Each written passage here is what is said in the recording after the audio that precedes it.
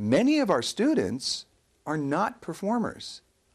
They're screenwriters, they're researchers on magic, they're historians, they're anthropologists, they're doctors, they are collectors of magic, they're magic enthusiasts, maybe they're magic coaches.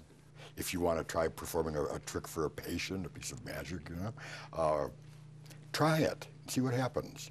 It's okay to try something and not be the expert all the time. And I don't know if that's something that doctors are comfortable with, because you have to have the answer all the time, yes? Although I was not a performing magician, I came away with something that was close to feeling the magical moments of what a magician must feel when he looks out at an audience and he sees, I got you. You know, it was you're here with me because you just went, wow.